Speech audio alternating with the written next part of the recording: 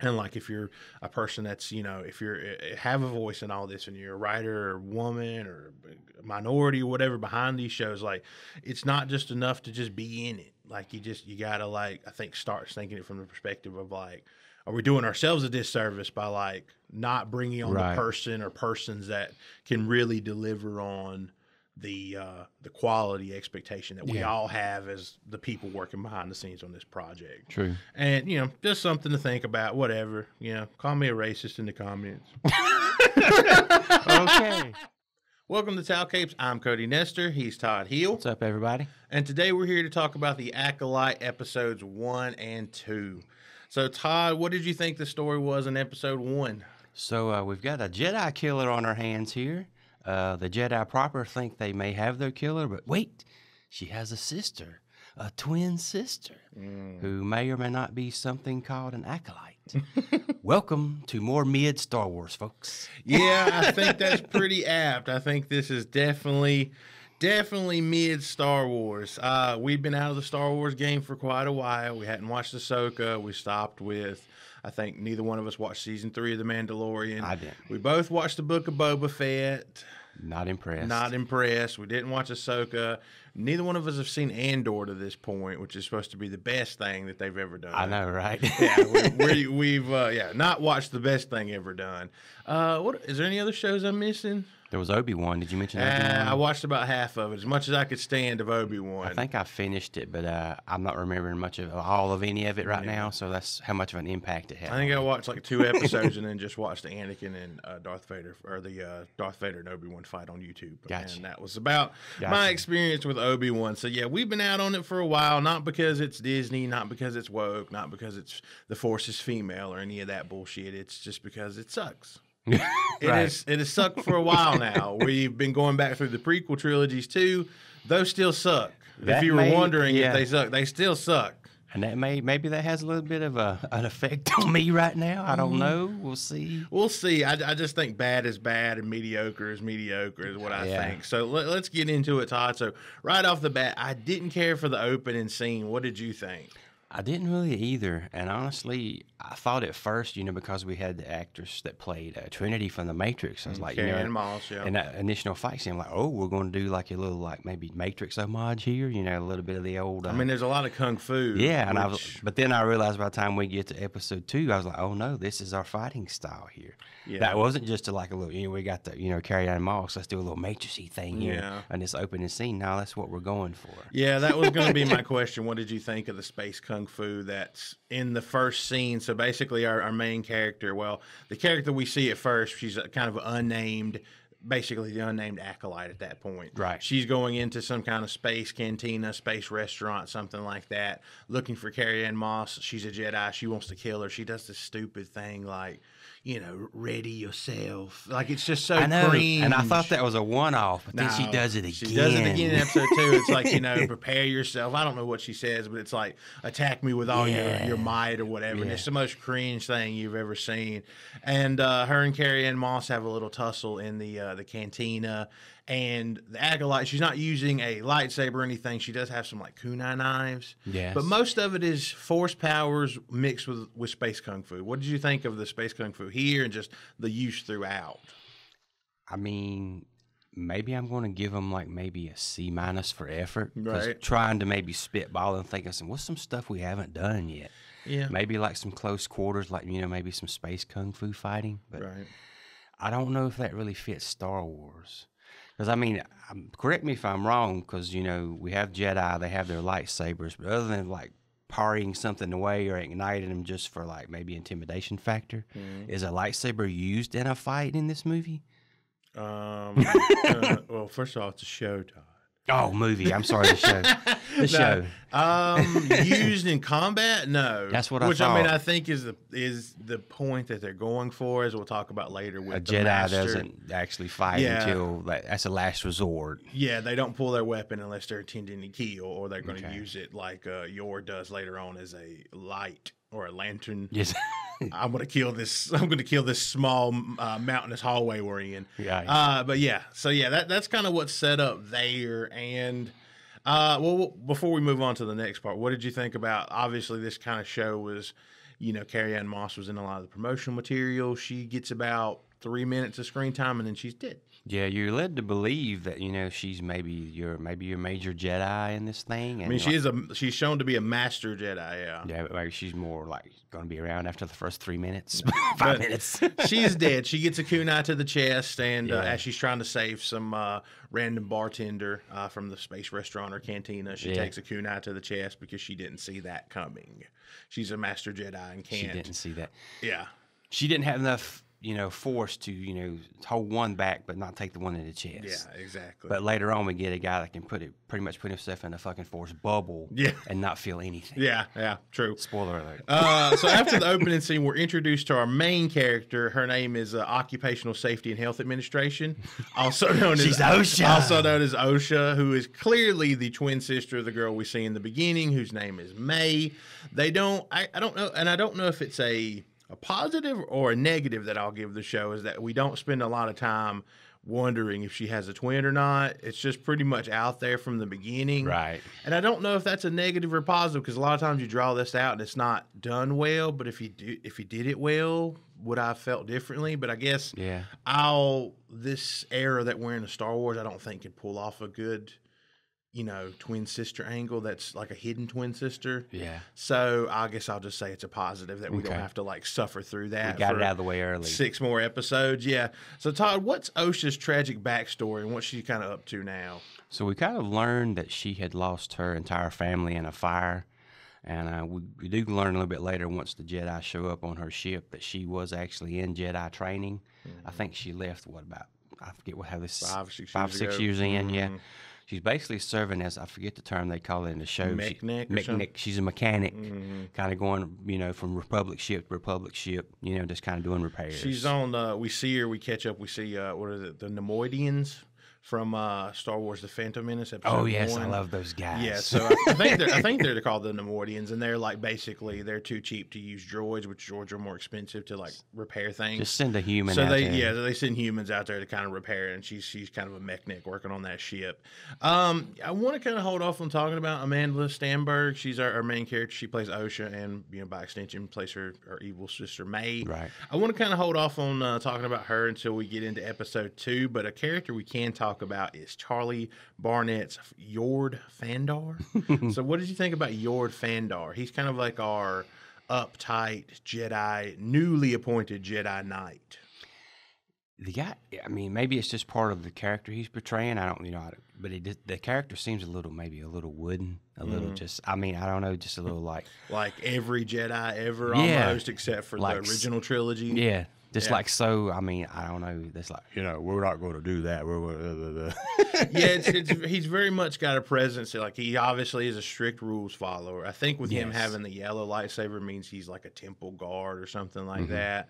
So obviously he's for order and for rules and stuff like that. But he's very much reminiscent of those prequel era, very rigid, stoic, hard to relate to Jedi. Yes. That's the problem of the prequels, is who do you relate to? They're just these weird space monks, and they never have sex and they don't love. Right. How do we relate to them? And he just fits perfectly within that. In that mold. Yeah. Did you like his little shirtless scene for the ladies, I guess? I mean, it could be for you, but I assume it's for the ladies. Let's not assume anything. Yeah, we can't assume anything these days. True. So, but he does have a nice little shirtless scene later on to show off his sinewy, muscular body, Todd. I don't know if you noticed that.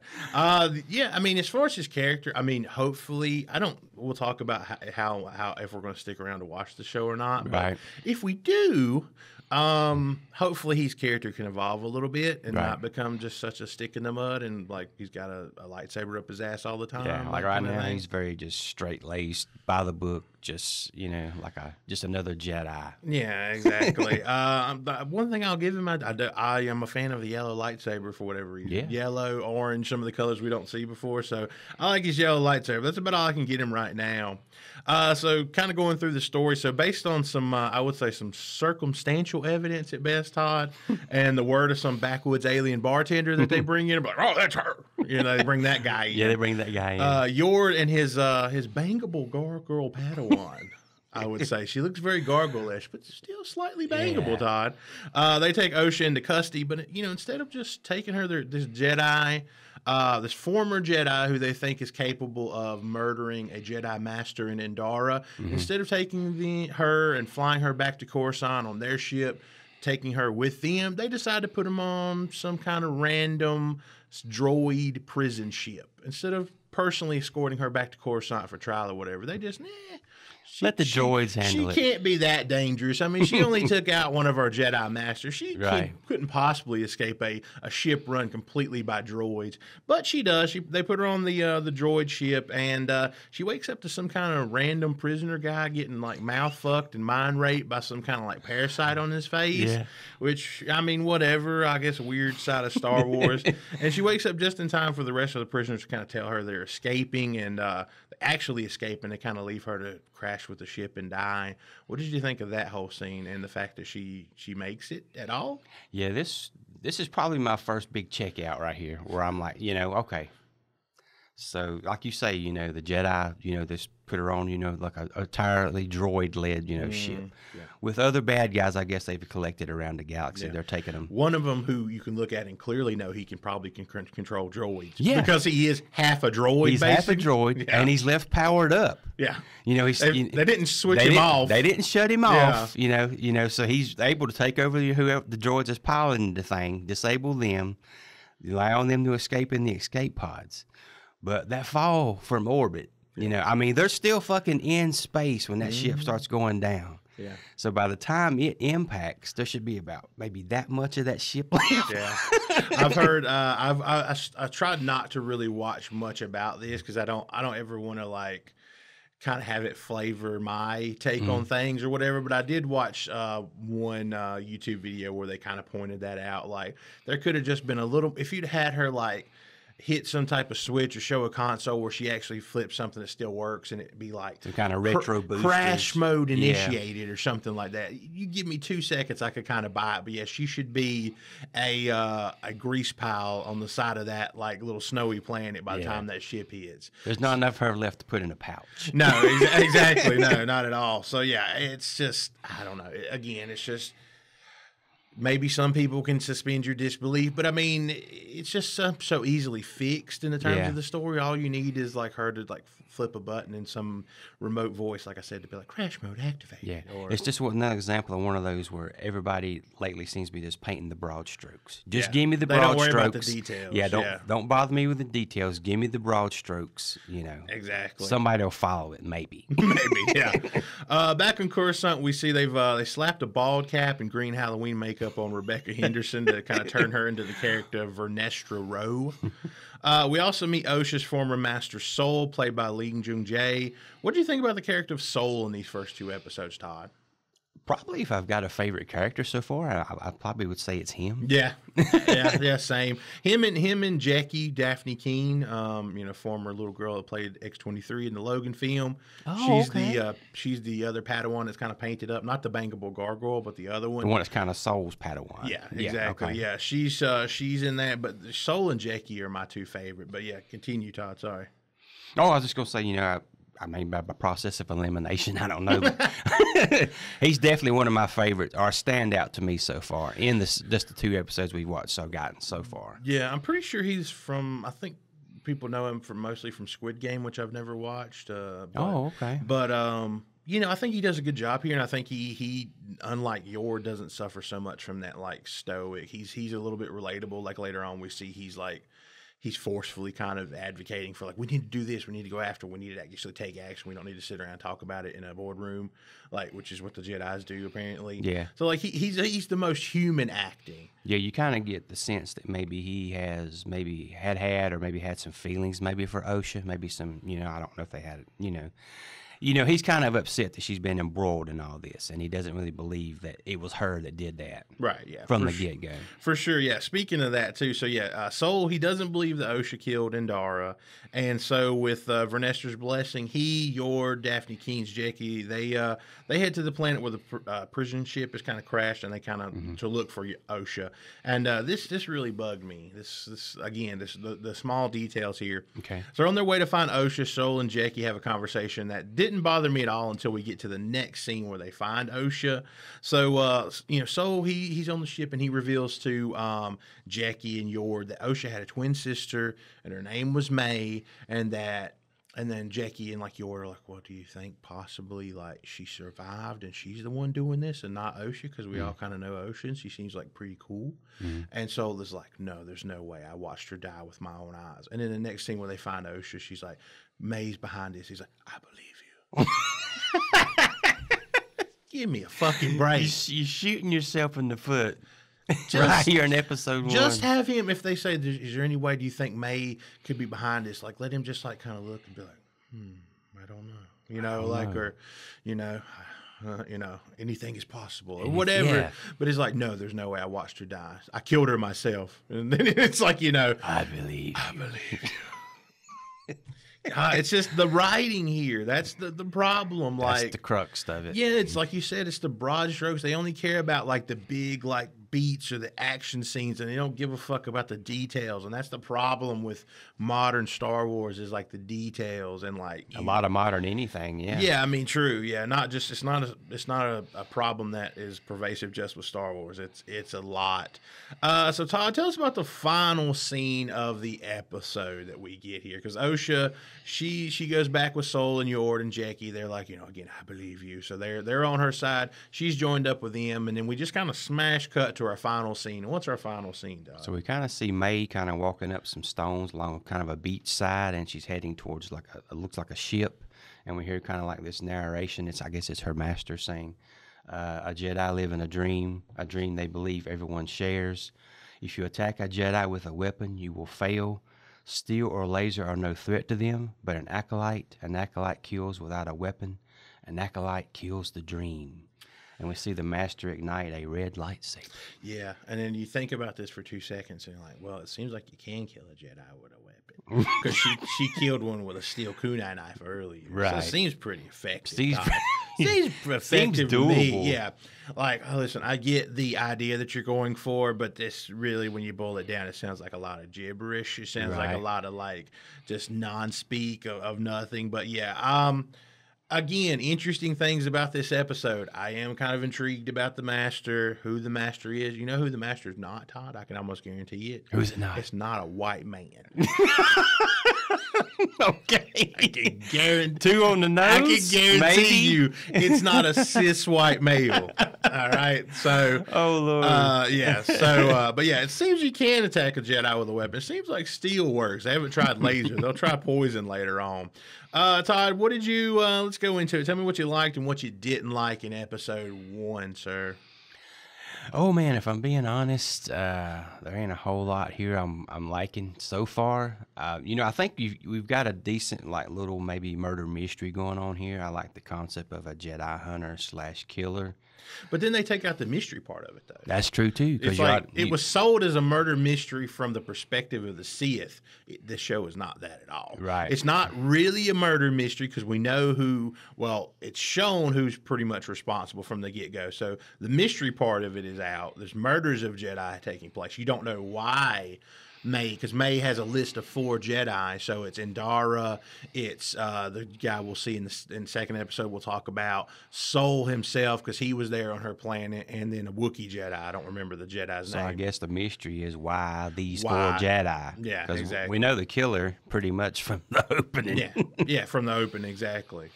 But, and for me too, and it's something I think we'll get on into probably when we get through episode 2, there's a lot of these performances that just aren't resonating with me. Everything seems very point A to point B, very, like I mentioned, like, that one Jedi, what was his name, Yord, very wooden performance. A lot of these performances just aren't really nailing it for me so far. And I know this is the first episode, but yeah, but it's also your premiere, and it's like this is what's supposed to be hooking you in for the rest of them, for the other 6 that would come after these 2. Yeah, I mean, right now the only thing that would get me to go on forward with into episode 2, which we watched it anyway, would be the fact is who is the master, who's the guy with the red lightsaber. Other than that, I have no other interest. Yeah, to its credit and then to its detriment, I will say sometimes it looks real expensive and sometimes it looks real cheap. Yep. It has that TV show kind of back and forth where sometimes it looks really impressive and sometimes it looks pretty cheap. And like, okay, we had to like not spend money here so we could spend money somewhere else. I like her little pit droid thing, little handheld, little pocket thing. but then I Yeah. also have, it's like always a contrast because I also have a problem with it because it's another do everything droid. Right. Like it's like a welding device, and then 2 minutes later it's a fire extinguisher. Right, It's right. probably some kind of personal massager, if you know what I mean, Ty. The costume design was pretty good, although I didn't really like their straight white on white with the yellow. Yeah. I thought it looked kind of Halloween costumey. I like when they changed into the brown robes over top of the white and the yellow. Like I like that. So, but on the whole, the costume design was pretty okay. Okay. I like Daphne Keene. I like the performance from Soul. Like he's my favorite character so far. Him and Daphne Keene. I just like her character. She doesn't get a lot to do. I just like Daphne Keene. Okay. And Yord, whatever. He's another stoic Jedi, like straight out of the Phantom Menace. Like I don't really care about him right now. And then it's just like, who's the master? Like, the fight scenes, I didn't really care for the opening fight scene. There's a lot of hand wavy stuff. Don't worry about how she would survive this, how she got on this ship, blah, blah, blah. There's a lot of hand wavy, not worrying about the detail stuff. So again, I agree with you. There's not a lot here to hook me in other than maybe who is the master. And then like, I guess we'll see, did it build our excitement in episode 2? But before we go into that, Todd, give me your review score for episode 1 of The Acolyte. Right out of the gate so far, I'm going with a 4. I think we're at subpar territory here. One episode in, we got a lot of room for improvement, I think. Yeah, I'm gonna give it a 5. I'm gonna say this is mediocre. I think just based on, again, some of the things I just mentioned, Soul, the setup of the master. Sometimes it looks good, sometimes it looks cheap. All in all, I'm gonna round it out and give it a 5 and just say it's mediocre. It's a pretty mediocre start for me. Okay. So Todd, moving on to episode 2, what did you think the story was in episode 2? So we got another Jedi killing going on. We got our good Jedis are hot on the trail. They're getting close. They think they've got her, but she gets away. Yeah. So Soul, Osha, Yord, and Jackie head to where May was last seen. She was trying to kill who I'll call Jedi Doogie Howser in his force box, in his force shield. I don't know what was going on with that character. I don't know if it was like the makeup, if they put a fake beard on him or what. He just looked off. Right. He looked like a teenager trying to play an old person. You know what I mean? Like it looked off. That's why I call him Jedi Doogie Howser. We get May. We see a lot more of May in this episode, just on the forefront, what she's doing behind the scenes. Again, taking away from that mystery element that the show was sold on. May visits an apothecary that's been taken over by who I call Asian Ezra Miller. That's what that guy reminded me of. He looked like Asian Ezra Miller to me. He's somehow involved in all this, and she has him kind of make a poison for her based on some plant or something, I think called Bunta from her home planet. Just have something they used to hunt with. Right, something like that. I heard a theory, Todd, that he may be her master and just pretending that he's, because there's a little scene where they have a little there's a part where she comes back to him and they have a little tussle, and you can see that he's like very easily kind of hold her on, and she's kind of like taken back by it. So like I've heard the theory that he might be the master, and again, I don't know who the master is, but if he is, again, I'm right, because he's not a white male. Here's where I want to talk about Amanda Stenberg as Osha. Do you know who Amanda Stenberg is, where you've seen her before, Todd? Right offhand, to be honest, I don't remember. She was Rue in the Hunger Games. Oh, okay. Yeah, she was Little Rue. She was Little Rue. Once upon a time, she was Little Rue. Before I go into it, what do you think of Stenberg's performance here as Osha / May? Like I say, there's a lot of these performances I think they're maybe just a little bit too, I don't know if you'd say wooden, or maybe kind of blandish. You know, she's playing a twin, but they both seem almost kind of similar. Thank you. That's my note. That is my note. And I'm like, I hadn't really looked at other videos or people talking about this. So like after we're done with this and after this is in the books, I'm gonna go see if other people feel this way. But like that's my problem, is like it feels like the same character. Yeah. Like Osha and May are not differentiated enough. Like, I mean, I don't need May to be comically evil, but she needs to have a different vibe than Osha. Right. And like that's the biggest problem I think so far is is Amanda Stenberg's performance. Like, I don't think this role is right for her. Yeah. Maybe she's not a strong enough actress. Maybe it's the material. I don't know. But, like, it really bugs me that her and May are so similar. And, I mean, I get that they're twins, but you can change up the look about them somehow. I don't know, give May a scar or change her hair or do something with her to differentiate her. And it's like, it's just too samey. It's bland, like you said. It's not Stoic or Wooden like someone like Yord. It's bland. Yeah. It's bland. And I'm like, I know they're going for this twin angle, but I mean, like, maybe they're going somewhere with it or not, but I would have foregone the twin angle to get another actress that could have got that evilish vibe. Right. Even if you turned her back to the light eventually, like, I would have got an actress that, like, maybe looks similar to Amanda Stenberg, but is not like a complete twin. Maybe they're just fraternal twins, you know what I mean? And kind of got rid of that angle and, like, got a more competent actress. Because, I mean, Amanda Stenberg, she's better playing the OSHA part because she does have this kind of, like, I don't know, almost all shucksy, like, kind of innocent kind of vibe to her. Yeah. But pulling off May, it doesn't work. And I think you're showing too much of May too.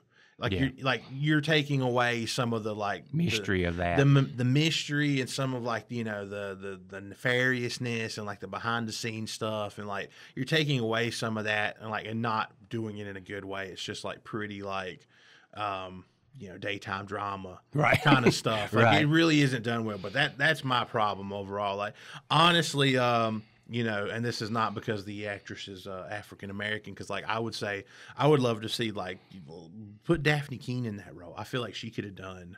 Yeah. I feel like she could have done better, like, with a dual role than this girl seemingly does so far. Like, again, maybe that's just because I'm a fan of Daphne Keene and liked her in Logan and stuff, but she's got, like, the edge to her. You've seen her as a little girl. I'm sure she could pull it off as an adult actress now. Like, I'm sure she could pull off that duality, but that's my big problem with Amanda Stenberg here. Nothing against her personally. It's just there's just not enough dichotomy between May and OSHA. Yeah, there's not enough differentiation, and I don't really feel May is that big of a threat. I feel like she's lucked up in everything that she's done. I don't feel like that she's, like, that capable. So you just, like, got lucky a couple times, you know. So anyway, May gets Jedi Doogie Howser to drink the poison because he feels guilt over something that happened in the past that involves May and maybe OSHA. Again, seemingly set up that he's part of those 4 Jedi that were stationed on her home planet or their home planet that have done some type of, as he says, you know, we did something horrible, you know, I've been waiting for you type of thing. I'll gladly take my death because the Jedi did something shitty,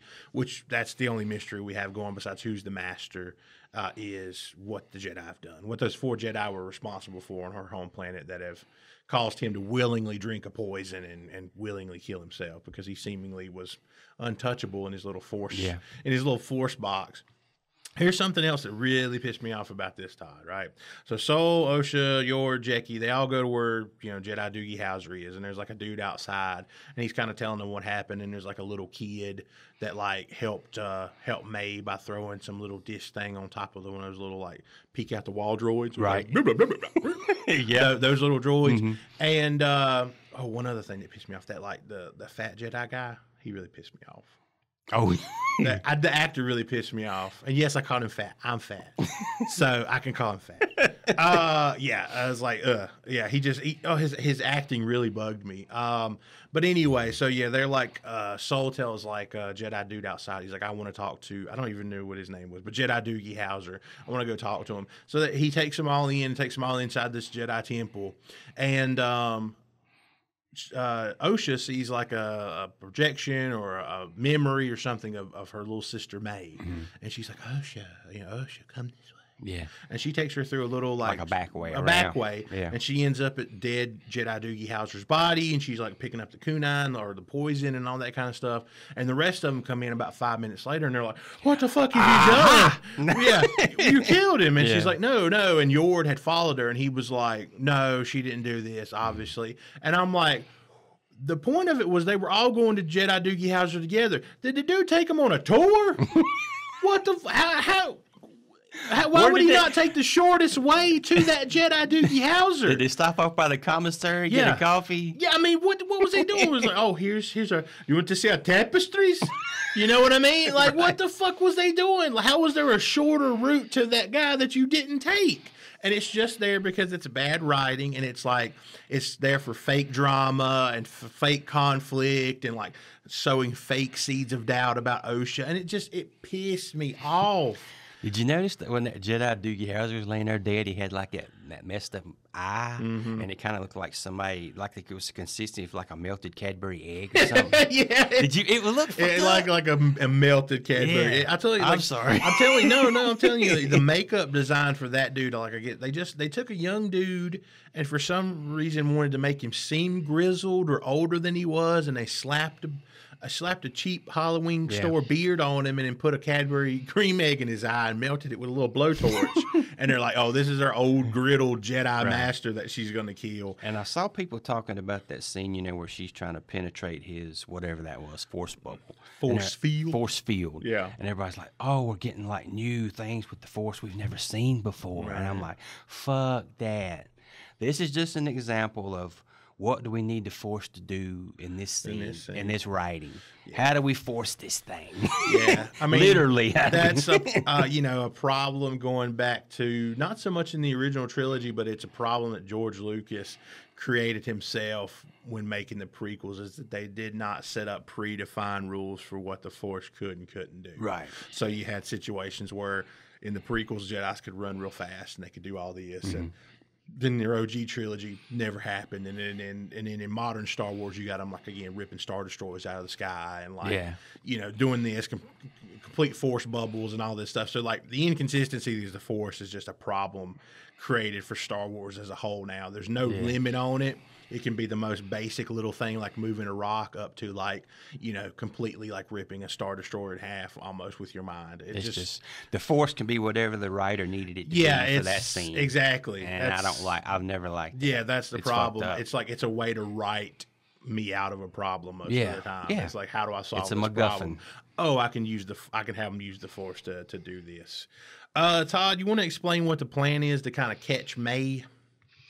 So they've kind of, realized that poison came out of that apothecary drugstore. That's the fancy word for a drugstore. Yeah, Asian Ezra Miller, yeah. Yeah, so they're kind of playing off, of course, the fact that, May and Osha are twins, so Osha's going to dress up and try to look like May and kind of go back into that drugstore apothecary.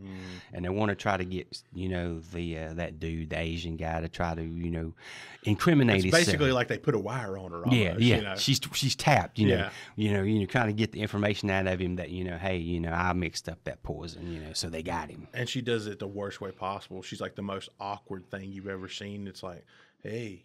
And he's like, hey. And she's like, hey. Yeah. And it's like, you need something? Yeah, what? Yeah, I need something. Like, it's the most awkward, like, I mean, I get she's not, she's our insert character here for the audience and all this kind of stuff. But, like, just give her a little bit of, I don't even know. Make her seem somewhat competent at something. Like it's just the most awkward thing to try to get him to confess. And like, obviously, if I'm like Asian Ezra Miller, I'm like, you're her sister. You're her twin sister. I'm figuring it out a lot sooner. Right. You're not May. Like you have this little hood on thing. You look. That's not the hood you were wearing 20 minutes ago when I gave you that poison. It was like purple. This was kind of like black. It's not you. It's not you, May. And I feel like I need to apologize. I just said Asian guy. I'm sorry. No one cares. The guy that mixed the poison. I'm sorry. Asian. You're white. I'm white. He was Asian. Okay. Basically Saul comes through again after they've like kind of like cornered her. Saul comes in. He's like, I want to fight her on my own. George's up on the roof. Jackie, Daphne King, she's up in the ship. And because that guy kind of gives up the info, like, hey, she's coming back tonight for some stuff, some supplies or something. And so Saul and her kind of have a little fight outside. He kind of like disarms her, takes all her kunai away, and like he obviously is way more skilled and overpowered than her. And eventually, it kind of ends up that she does like a Jedi ninja vanish, and like kind of like spreads out all the dirt and dust around on the little ground floor level that they're on, and kind of uses that kind of dirt. Cloud to kind of escape to make her get away. Yeah, from Soul and all them, and in the conversation she had with Asian Ezra Miller guy, May did he kind of saved himself, unless he is the master. which he might be. One way he kind of saved himself is like to be like, hey, I know the location now. We're going to Corver or Tover or something like that, Toba Borgnine, to see Ernest Borgnine. to see. I know where the Wookiee Jedi is, so let's go here. Let's kill the Wookiee Jedi, and we'll deal with Soul and all that later. So our tease for episode 3 is that May and Osha, in a way, they're going to both be headed off to find the Wookiee Jedi to stop May, or for May to maybe be the first Jedi she actually kills without a weapon, because that's her goal, is to please her master. She needs to kill a Jedi without a weapon. Without a weapon. So far, she's 0 for 2 because she killed Indara with a kunai knife, and she killed Doogie Howser with some poison. So she's yet to kill a Jedi without a weapon. And of course, you get the Wookiee Jedi at the end. He has his like, what are you doing in my swamp moment? As like two like scavengers try to like pick some shit off of his ship or whatever, and he's got to like, again, what are you doing in my swamp moment? And that's pretty much all you get there. Again, a very weird way to end that episode, is it's kind of like the credits roll. So Todd, I'll ask you again, what did you like and what didn't you like about episode 2? Oh, probably still liking less here. Yeah, I understand. I mean, it's just, there's not enough, I don't know, there's not enough, I don't think, good characterization. I don't think there's enough good writing so far. Like I say, I think the thing with the Force bubble, the Force just being whatever the writer needed the Force to be. You go back to episode 1, where was Carrie-Anne Moss's Force bubble? She could have easily lived if she put up her Force bubble. Well, Todd, he was really concentrating, Todd. He was like in his zone, man. He wasn't just in the bar drinking.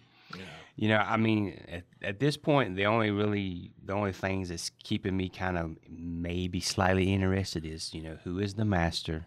What did those 4 Jedi do? And how the fuck is she going to kill a Wookiee? Without a weapon, possibly. Well, possibly. Possibly I kill doubt, or maybe not kill a Wookiee. Yeah, I doubt she kills him without a weapon. We'll see, but I figure Soul will be some type of way he'll be the one that gets killed without a weapon somehow.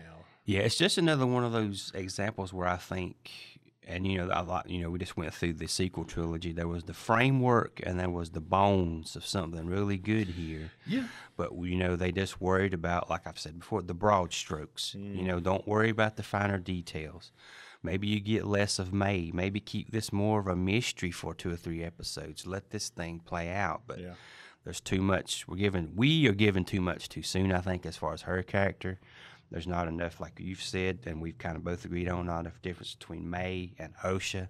I'm not saying May has to cackle maniacally every 15 seconds, but she needs to have a little bit more of an evil tinge to her somehow. Yeah. But, I mean, I'm not finding a lot so far 2 episodes in. Yeah, same. Do you think there's a scene right there at the end of episode 2 where Osha's got the stun gun pointed at May as she's getting in a little like hover car? And she kind of intentionally misses her, probably. Yeah, I was gonna say, do you think she intentionally misses her, or is she just that incompetent? I think she intentionally missed her. Yeah, I think so too. Again, there's not much to like here. There's not much more than episode 1 to like here. The only thing I will kind of give credit for is I kind of enjoyed the fight between May and Soul for what it was. It was good. Other than that, the things that you find the most interesting about episode 1 about the Master, he's not featured in this at all. Mm-hmm. You don't get any development. You don't see anything else from the Siths. Maybe they're not Sith, but the evil, the dark side point of view, other than like the conversation between May and Asian Ezra Miller, which again I think is more of a detriment. You're seeing too much of her in a very bland, very run of the mill kind of way. So not much here else, Todd. So I'll ask you to give me your review score for episode 2 and any final thoughts you want to give for that as well. For me, the Needles kind of topped out at a 4. I think I've got another subpar episode in my opinion. I've already gave away my only major thing I'm looking forward to in episode 3 is how the fuck is she possibly going to try to take on a Wookiee? Yeah. I mentioned we just went through the sequel trilogy. I don't know if that's maybe having a lot of effect on my mind right here. I mean, I don't think so. Bad is bad, mediocre is mediocre, subpar. Like I didn't go into this. Fucking Star Wars, fucking sequel trilogy. I really hate that I feel like I have to keep throwing this out here, but I'm gonna throw it out here anyway. It doesn't matter, what your race or ethnicity or your color or your creed or your sexual background is.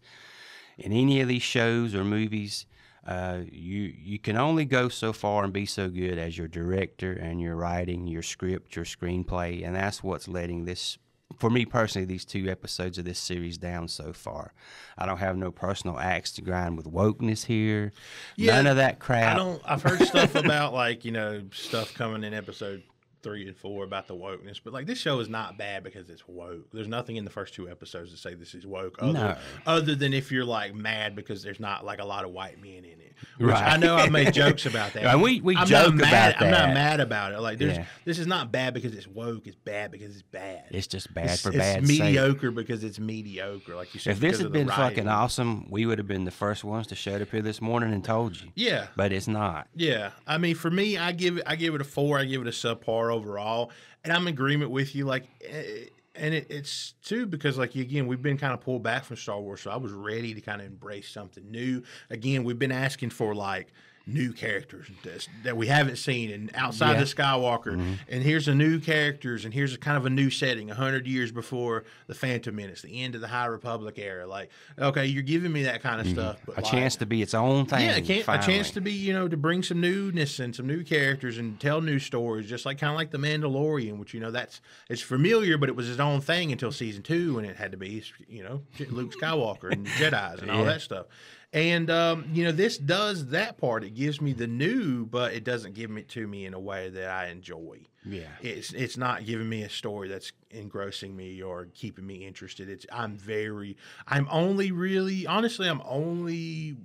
would want us to keep watching this because I want to see if it gets worse. or I want to see if it can change my opinion and like actually come into something and maybe throw a cliffhanger, or not a cliffhanger, but a twist my way that I didn't see coming, or do something interesting with these 2 characters. But like, that's the only thing. I really want to see if it rises or falls, so to speak, in terms of like its quality and its execution. Yeah. But right now, if you're like watching this and wondering, should I, give Disney any money for a couple months of Disney Plus to watch these 8 episodes? No.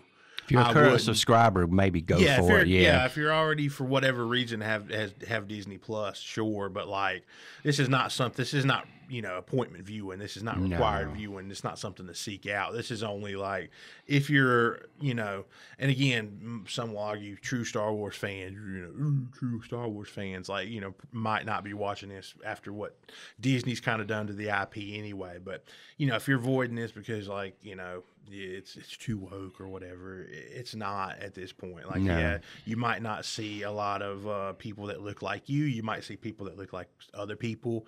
Whatever, that's fine. Yeah. It's just, and I think too, like, something to think about for like, people of color and minorities and women and stuff is like, it's great that like they're getting more exposure in shows, but like at some point you got to step up and say like, what kind of quality are you giving us here though?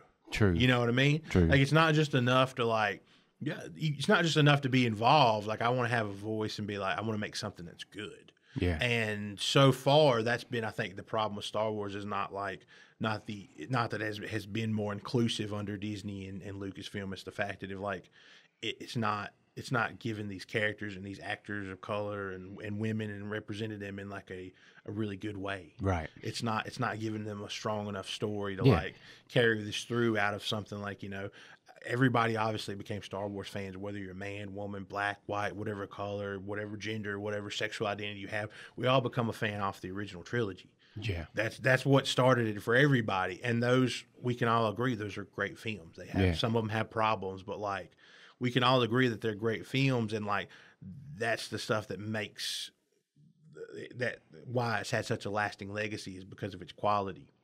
And like, if you're a person that's, if you have a voice in all this and you're a writer or woman or minority or whatever behind these shows, like, it's not just enough to just be in it. Like, you gotta, like, I think start thinking it from the perspective of like, are we doing ourselves a disservice by like not bringing on the person or persons that can really deliver on the quality expectation that we all have as the people working behind the scenes on this project. True. And, just something to think about, whatever. Call me a racist in the comments. Okay. Todd, anything else to say about the Acolyte? I think I'm good. All right, I think we'll call that a wrap for this episode. If you enjoy the if you enjoy the video, please like and subscribe. Feel free to send us an email. Get in touch with us on social media. All the contact information will be on the bottom of the screen. Towel Capes will return. We want to thank you so much for watching. Until next time, bye, guys. See you guys.